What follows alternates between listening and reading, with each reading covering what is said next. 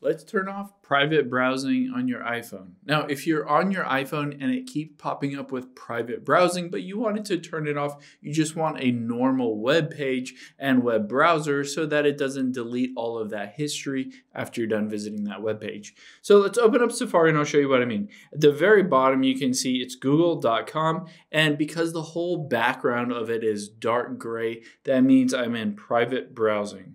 So I can tap those little two squares at the bottom right here.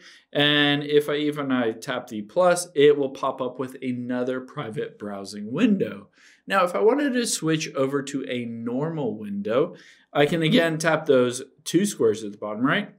And then you can see where it says private at the very bottom with the drop down. I'll tap on that. And I will want to switch over from private over to a start page. And this is basically just the normal browsing experience in Safari. So I'll tap on start page and then I can go into it and I can go to Google or wherever here. And now I am turned off private browsing. I'm just in the normal browsing window on Safari. Hope this helps. If you have any questions on that, leave them in the comments down below and I'll catch you on the next one.